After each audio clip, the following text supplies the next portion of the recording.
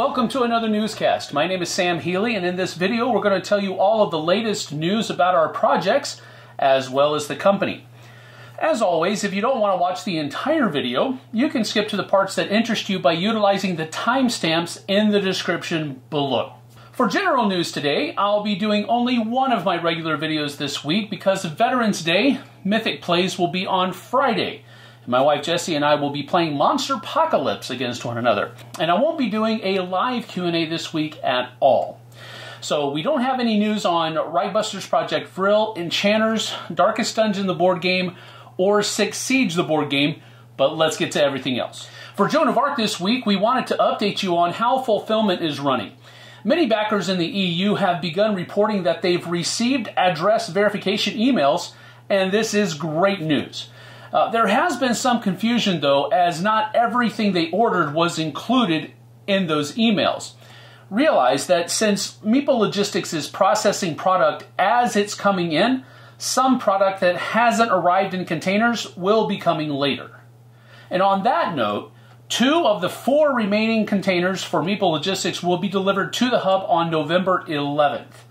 In North America, which includes our Canadian friends in the north, address verification emails should be going out around the middle of this week. Spiral Galaxy in the UK reports that their container has arrived in port and is now awaiting customs. Another set of questions arose about where the RPG materials are and if they were ready for release. As you know, this is a publication coming from Black Book Editions, but due to the limitations set by the litigation with Pascal Bernard, we need to have his approval to begin working on the RPG. We're in the process of waiting for a list of points that need to be addressed, and this is a process that can take some time to be completed. As usual, we'll continue updating you as new milestones are reached in getting your product to you, and we certainly want to thank all of you for your support and patience. For Solomon Kane today, just a brief note concerning shipping. We previously decided to have Solomon Kane Wave 2 wait for Super Fantasy Brawl Round 2 to be ready for shipment so that we could combine shipments of the 2 products into one. Due to power outages, however, our factory will not be able to complete packaging up Super Fantasy Brawl Round 2 product on the previously mentioned schedule to be shipped by mid to late November. So, shipment of Super Fantasy Brawl Round 2 has been pushed back to December. But considering that, we have also chosen to not make Solomon Kane Wave 2 wait any longer, and we will continue forward with it shipping out in the same time frame as before, mid to late November. So to clarify, Solomon Kane Wave 2 will no longer be waiting on Super Fantasy Brawl Round 2 for shipment, but will instead head out as soon as possible. For Steamwatchers today, just a quick note to say that FuelX and D6 have reported that all shipments have headed out the door and are on the way to the backers. Backers should be receiving their product in the next few days. Now, we're still here though, in the meantime. So, if there's any questions or concerns, please feel free to contact us at support@mythicgames.net, and our customer support team will be glad to assist in whatever you need. And a big thank you goes out to everyone for your support and patience as well. For Super Fantasy Brawl Round 2 today, we do have some bad news in that due to power outages, our factory will not be able to complete packaging up Super Fantasy Brawl Round 2 product on the previously mentioned schedule to be shipped by mid to late November. Shipments of Super Fantasy Brawl Round 2 then has been pushed back to December, and we do apologize for this delay, even though it was something completely out of our control or that of the factory too. On another note, some questions have arisen centered around the adjustment of some of the champions in the game. Adjusting champions in a competitive game is not an easy task, especially when you're also working on the future of the game at the same time. So we want to make sure that everything is aligned and works together. To do that, we need to do a lot of playtests. We have indeed reworked some of Season 1 champions from both Round 1 and Round 2. We're currently in the phase of playtesting those changes with a core group of testers. These changes will be announced along with the official set of tournament rules in early 2022.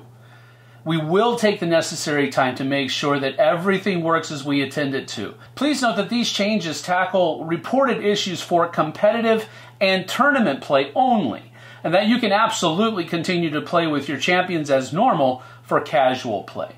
Thanks so much for your support and patience. For Hell, the Last Saga today, we told you in the last update about the playmat size change. Well, here it is in all its glory, front and back. This monster is 120 by 90 centimeters. To keep a multilingual look, we decided to replace the prayer launch effects by a visual summary, which will be referenced on the player aids. Some of you asked us whether this playmat will be folded or rolled for shipment, and simply put, it will be rolled in its own package, as we have for our other campaigns that had larger playmats in them, like Reichbusters Project Vril, Solomon Kane, and Steamwatchers. And here is the last progress chart. Song 6 was a real tour de force to finish.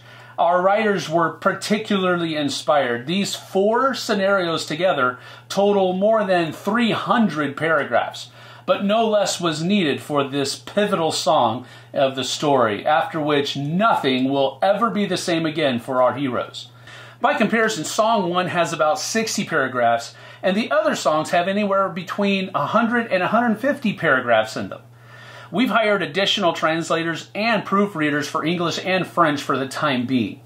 For the other languages, it's coming together, but we'll also have to hire extra graphic designers who are native speakers of the target languages. On the production side, our factory has started to study the packaging according to the data and quantities that we've given them, and it seems that the final size and weight of the game will be a challenge to fit in only 2 boxes. The projected size of the Saga booklets must have something to do with it. They've provided us with several new solutions, which we will show you in a future update. We know you're looking forward to seeing a live playthrough in English with the physical prototype and the final updated rules. The rules are now being reviewed, and we also need to print all the miniatures for it. So we're working hard to get it all done by the end of the month. Thank you for your support and patience, everyone. We are now a week into the Monsterpocalypse board game campaign, and my goodness, you all have been knocking it out of the park so far.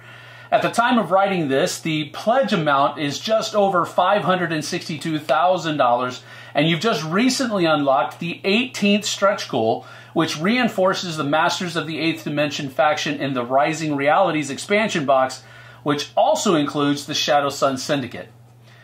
It adds 4 new Uber core units to the core box. This means that so far, 7 new monsters have been added to the Monsterpocalypse board game core box, bringing the new grand total to 15 monsters, with 7 monsters for the Destroyers agenda and 8 monsters for the Protectors agenda. And with the 4 new units unlocked, the number of units in the core box is increased from 66 to 70. So the contents of the core box is now 15 monsters and 70 units. Now keep in mind that we started with 8 monsters and 40 units. The contents of the Simeon Core add-on is now 5 monsters and 17 units. The content of the Rising Realities add-on is now 5 monsters and 13 units. And another add-on, the Frost Tide expansion, was announced yesterday, which includes the Tritons and Zerkalo block factions. This expansion currently contains 4 new monsters, 10 new units, and 2 new buildings. You guys and gals are most certainly rocking it, and with 10 days to go, we have a lot more in store as far as stretch goals and add-ons are concerned. So spread the word and let people know how excited you are about the Monsterpocalypse board game. And we, of course, can't say thank you enough for the support of the game that you've poured out on us. And it pushes us to see what else we can do to blow your minds. Now remember that Leo will be live tomorrow at 6 p.m. GMT, 1 p.m. Eastern Time on our YouTube channel with a live Q&A in English, and at 8:30 p.m. Paris time with a live Q&A in French. So tune in if you have any questions, or you just want to see what he might be able to show, because he usually does show some pretty neat stuff. As mentioned earlier, my wife and I will be doing a live playthrough of Monsterpocalypse on Friday this week at 10 a.m. Pacific time in our Mythic Plays series. But I won't be hosting a live Q&A on Thursday morning because of Veterans Day. But that's it for today. Stay safe, play some games while you're at it, and we'll see you guys and gals on the flip side. Take care.